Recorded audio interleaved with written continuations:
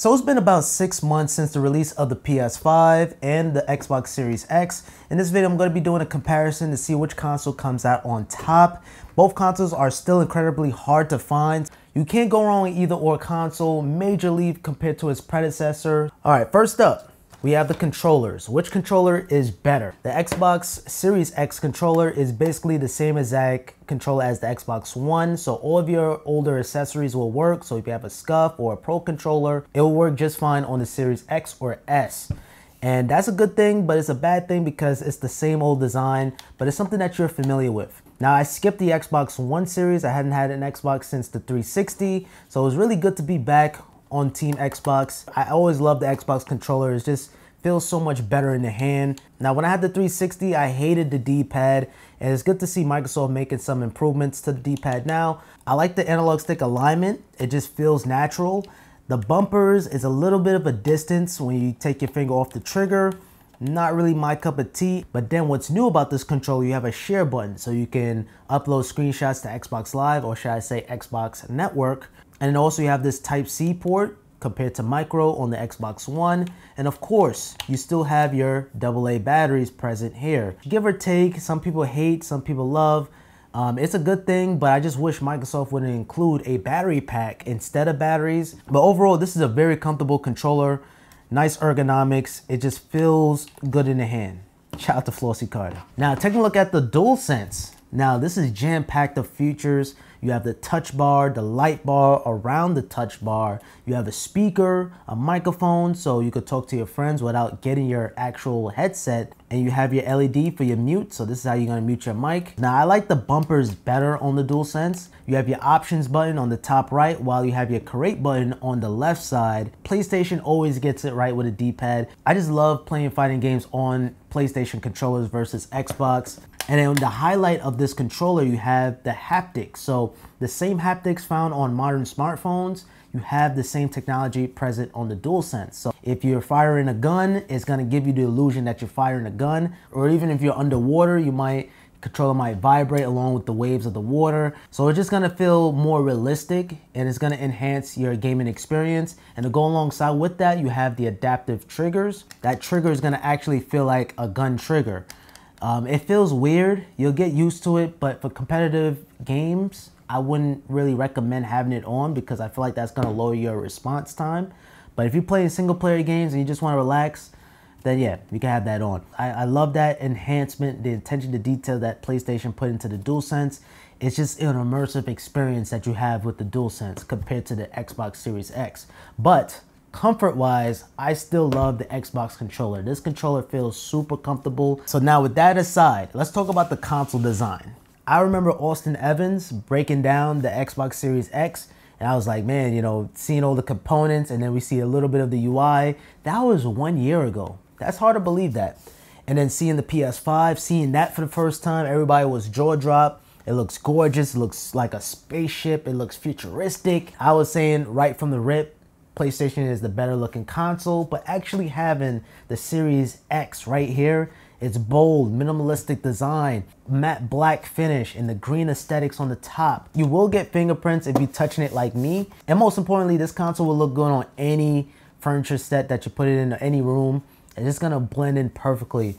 Unlike the PS5, you know, you gotta really make room for this because as you guys can see, it's a little taller, and especially if you're gonna lay it down flat. But the aesthetics of the PS5, Sony really did outdone themselves this time. You have like these side panels with the centerpiece lighting up on the side, super futuristic. You have your iconic PlayStation logo. I retrofitted this. And then even if you look very closely to the faceplates, or the side plates I should say, you even see some of the PlayStation logos on there too. So the attention to detail on here is just remarkable. Now obviously I do have the digital edition. You do have the regular PS5. I do have that one.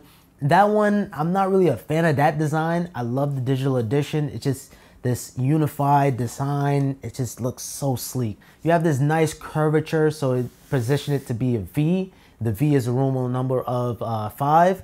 So I just love the design. So easily, design-wise, I'm giving it to the PS5. This is just a monumental console, especially if you're gonna stand it up. Now, taking a look at the user interface, the UI. This is the language of the consoles.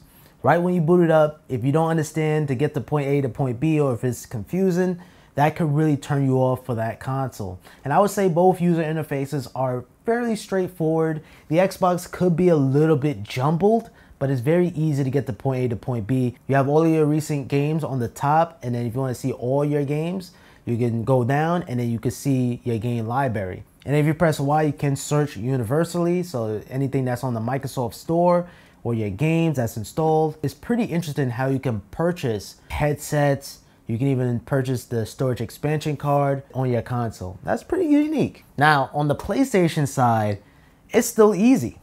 Right when you boot up your console, you're gonna see the news for the day, and then you just present it with your home screen. You see what game you wanna play, you press the X button and you play in the game, that's it. Then if you press R1 or if you hover over to the media tab, you're presented with all of your media apps. So very simple on both consoles, but if you have an Xbox One, it's gonna be very disappointing to see the same old user interface. I don't know how I feel about that, but since this is my first Xbox since the Xbox 360, everything is fairly new to me. The PlayStation, on the other hand, is a completely new UI, and it is 4K versus 1080p. But nonetheless, both consoles are very easy to get to your friends, get to the party. Let's talk about the features of both consoles. The Xbox is featuring Game Pass, you have quick resume, you have an insanely fast SSD, and then on top of that, you can expand the storage right from the rip. So right when you get your Xbox, you can expand the storage right away. Quick resume is one of the best things ever. To be able to play a game and then you shut down your console, you power it back on, you pick up where you left off, or even so, you go to another game and then you go back to the next game and then you go back to the It works. It works. 90% of the time, sometimes it stumbles a little bit. Now on the other side of the coin, the PS5 features the faster SSD. So you have a faster SSD speed on the PS5 compared to the Xbox, but the Xbox is actually more powerful in terms of GPU and a little bit of the CPU performance compared to the PS5.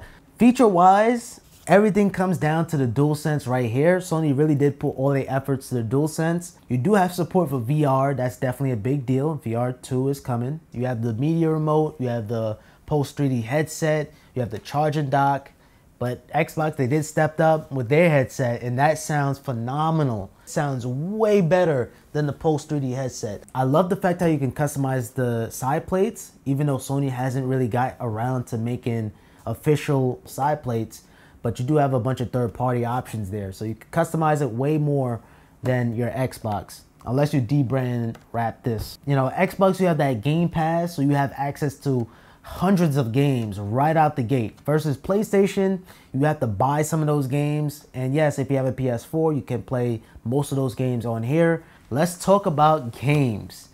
Games. That's the whole reason why we even buying these gaming consoles. The Xbox has been infamous of lacking games. You only have games like Halo, Forza, Gears, Fable, I guess you could throw that in there. But recently, Xbox purchased Bethesda, so we may see a future Skyrim or Doom exclusively on Xbox. So that's unfortunate on the PlayStation side. You can download most of these games on your PC. On the other side of the coin, you guys know PlayStation has the games, yo. Games on top of games, man. Ghost of Tsushima, Ratchet and Clank, God of War, just to name a few. And Sony can even take it back in time and bring back some older series like Twisted Metal or even SOCOM.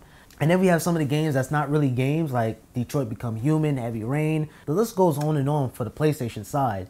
And then we have a game coming out this month actually called Returnal.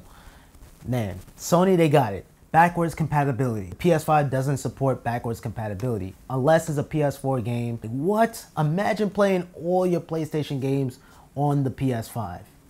We need that, Sony. We need that. So I gotta tip my hat to Microsoft for allowing support for backwards compatibility. So the original Xbox, Xbox 360, Xbox One, and of course Series X games. And then on top of that, sometimes Microsoft even enhanced those older games. Look at games like Red Dead Redemption on the Xbox 360. It has been completely optimized, 4K, enhanced visuals. Microsoft is killing backwards compatibility in a good way. They nailing it, and they really setting a good example. And I hope Sony could be able to understand that we appreciate older games. And then even look at games like Warzone. Warzone supports 4K at 120 frames per second on the Xbox, while on the PS5 side it's 4K, but it's not 120 frames. So for multi-platform games, it performs better on Xbox versus PlayStation. Playing Hitman 3, it runs better on the Xbox. You run native 4K versus some weird resolution on the PS5. So I think multi-platform games perform better on Xbox compared to PlayStation. All right, next up, let's talk about online or the community. We have Xbox Live, aka Xbox Network, versus PSN, PlayStation Network. Now I'm gonna go off the limb. Most of my friends are on PlayStation, so naturally I'm gonna play the PlayStation a little bit more compared to Xbox. Now thankfully, crossplay is a thing, so if you play Warzone, I could face somebody on Xbox or even on PC, which is pretty amazing, but only if the game supports it. The Wi-Fi antenna on the Xbox is a little older compared to the PS5, supporting Wi-Fi 6 versus Wi-Fi 5.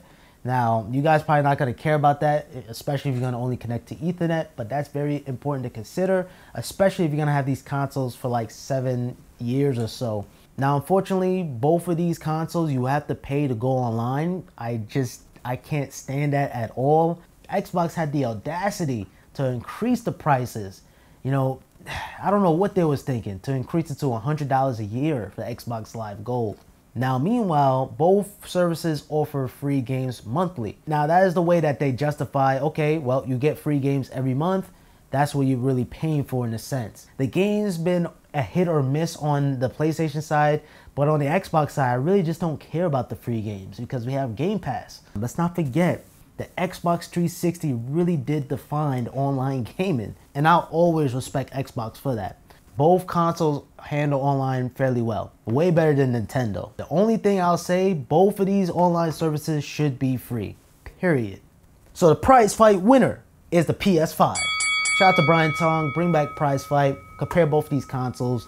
I've been watching prize fight when I was a little kid, and now here I am comparing both the consoles. It's just so crazy to even think about that, but you cannot go wrong with either or console. And it all depends on where your friends are playing. But let's say you don't have any friends. Let's say you're just going off of just a solo experience.